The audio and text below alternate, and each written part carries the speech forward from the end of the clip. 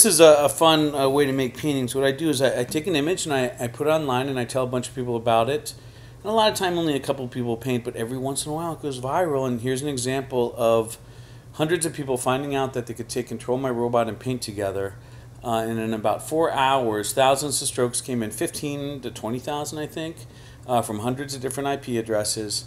As people all contributed to painting this portrait of George Washington. And you can watch it. It took an entire 3.5 days to finish what everyone had contributed.